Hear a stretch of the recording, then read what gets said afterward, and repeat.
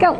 It's Richard A. from Sparrowhawk Farm, and if I were Prime Minister, I'd include Native elders as advisors on all matters, particularly resource use, because I know we have to change to a more holistic way of doing things. And I'd place a moratorium on logging old-growth forest, and I'd eliminate trade with countries that don't respect human rights, particularly in the global workforce, and I'd reinstate the Kyoto goals, and I'd bring in regulations for minimum miles per gallon on new cars and trucks, and I'd start to revitalize the rail system.